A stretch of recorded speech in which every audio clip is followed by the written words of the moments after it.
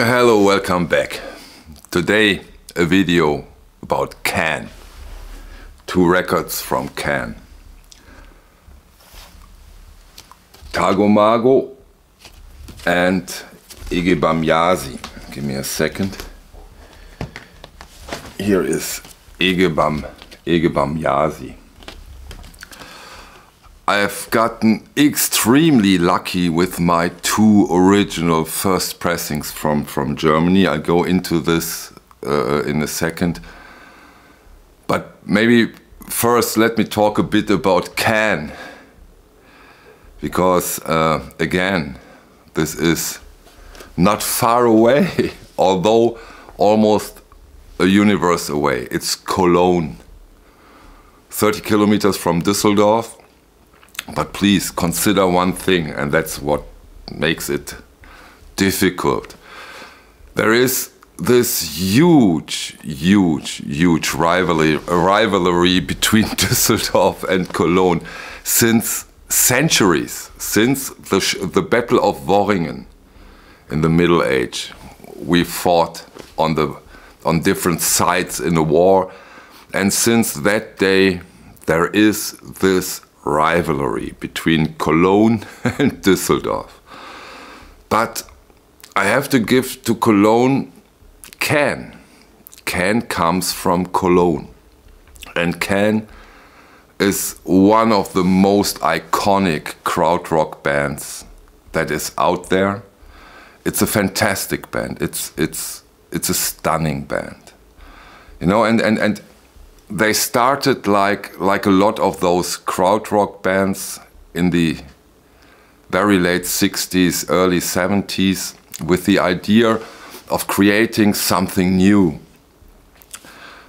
something that can be called music from Germany and is not Schlager. You know, in Germany at that time, everything was fine, calm, wealthy, and also the music has to be nothing but nice, and that you can humpatata, and that is Schlager. And the youth of that time, they detested that. They said we have to create something, and out of this movement, this so-called, later from the British music press, so-called krautrock, and Cannes is one of the main bands of this music. And Cannes is very typical, although rhythm driven, but not as Neu. So also with the singing of Damo Suzuki, they also put a lot of mood and melody into their stuff. And on the other hand, so typical because they didn't do their music to impress with craftsmanship that nobody else can do. They just wanted to have fun and create an atmosphere, and let's go for it. Go for it. And those Cannes albums are iconic releases up until today. A typical story how that time must have been is how Holger Czukay and Jaki Liebezeit, the drummer, Liebezeit, and Czukay, the bassist, found the singer of the band. They were looking for one and discussing it in the streets while walking through Cologne, and then there was a street singer. And then I think Liebezeit said to Czukay, "We have our new singer." And then they have found it on the street as a street singer. I don't know if that story is true. I don't know. That's what they say. But there is no other story. So let's assume this is true. But when you listen to this music, it fits. It fits in a way. It's unbelievable, creative, easy, and well made.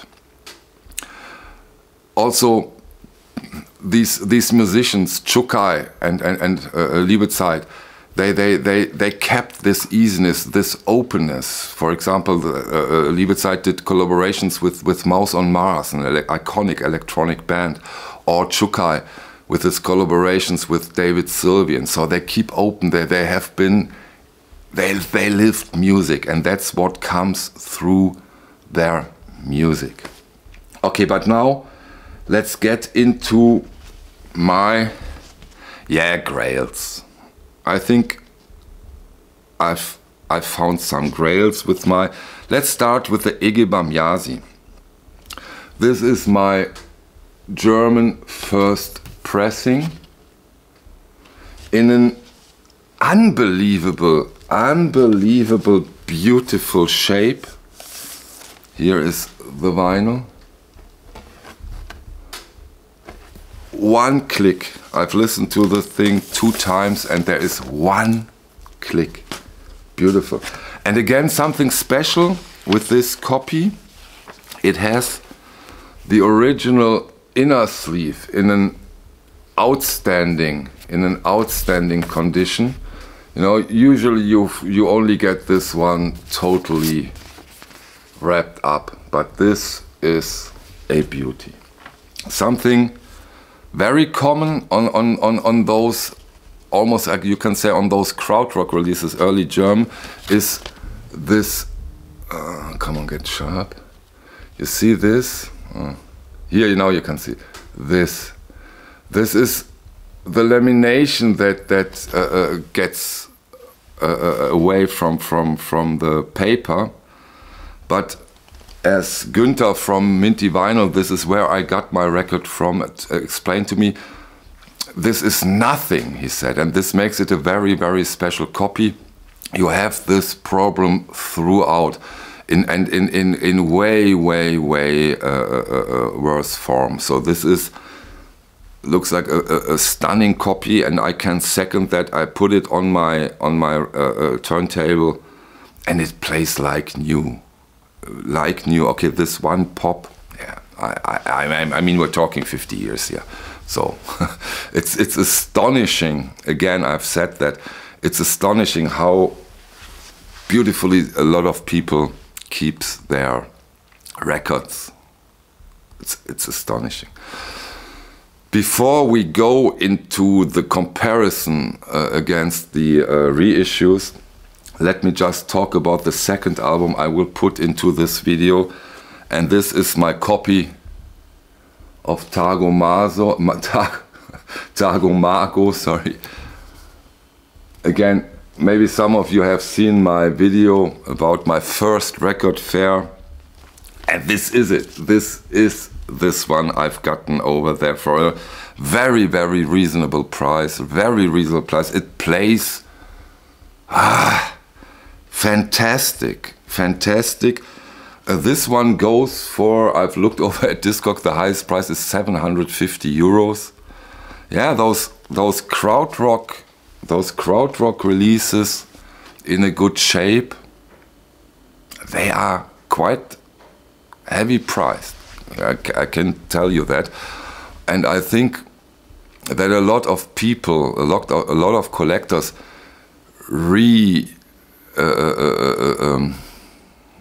go back to it again, and that makes those copies quite collectible, and there are not that many out there anymore, of course.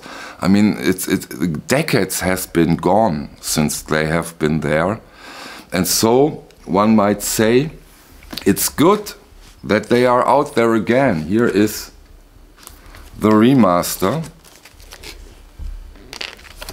Double album, very beautiful, although not as detailed as the original. You can see that this is the original. See, it's not, the original is the better print. But still, it's out there on double vinyl. Same goes for the Ege Bamyasi. Here we have the repress on shiny green vinyl. Here you go. So at least you have the opportunity to get back into this music, to listen to this music, I will put down links for the remasters. And you know what? I will also put links to the original on Discogs so that you can have more information if you want to. So, now for the comparison. Let's start with the Tago Mago in this case. The original has an unbelievable sound because I've never heard such a sharp metallic record. You know, it's almost that I don't listen to vinyl. It's almost like I listen to metal, the material, not the music. It's so, the drums, oh my God, they are so sharp and so prominent and so detailed. But still, somehow, they manage to keep the whole group perfectly together as a unit, sound-wise. I mean, you know, it's a stunner. It's a stunner. Excuse me. This is an incredible experience to listen to this record. I haven't heard anything like that before. And of course, this is for sure a choice of Ken, the master engineer, the mixing engineer, because you can imagine this is important to them. That is what they put out, and you can imagine how involved they are when it comes to the sound of the vinyl, and there only has been the vinyl in a way. And so this is a striking experience. And then I put on the remaster, and the remaster is, yeah, it's like a distant idea, a distant thought, a distant memory of the original. I have to say it that way. This specifics, this very, very, very specific sound is not there. It doesn't have it. It's a good sounding album. Again, when I would have put this one onto my record table, I would have said, oh, it's a good sounding, beautiful sound stage, nice dynamics, yada, yada, yada. But the original has an original sound. And this is lost on the remaster, which is quite astonishing. But it is as it is. What can I tell you? What can I say? That's my verdict. If you want to get an idea of this album, the remaster is fine, very fine, no doubt about it. If you want to hear the idea of the music, the idea of the time, and what it makes so very special, you have to get into the first pressing. I don't know how the other pressings are, maybe, but this original is quite an icon. Okay, now let's get into the Ege Bamyasi. It has a different sound. It has not this metallic sound, but it has an incredible, beautiful, punchy, dynamic, almost live. It's almost like a live concert in many aspects. It's again a stunner. I would say, with both of those originals, they have an iconic 10 out of 10. Damn it, they have done a great job in that time. These are killer sounding albums. Yet again, the remaster, good one. The difference is not as big as with the Tago Mago, but still.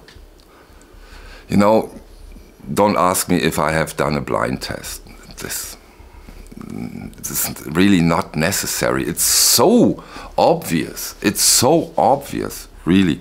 Of course, I do this level measurement. I have this. That's, of course, you have to do that, of course. But otherwise, it's so obvious. It's so striking. And yeah, yet again, the originals are hard to beat. And it doesn't happen that often. It still is, of course, a case-to-case thing. But I'm quite sure that when we get into the 70s and 80s, where they used different master tapes and didn't use that whale oil, and a lot of things probably changed. I really have to go deeper and deeper into it. But I'm quite sure that when it comes to this area, the records are very, very hard to beat. This might change in the 90s, early 2000s. In that area, I think that might change because they really put a lot of stuff on one record. The production process has changed again. But when it comes to the 70s, 80s, I'm quite sure, and of course we will continue. I will continue this journey deeper and deeper because it's so much fun. It's so exciting. We will get a good picture over time. Okay, that's it. Thank you for your time. See you on the next one. Bye.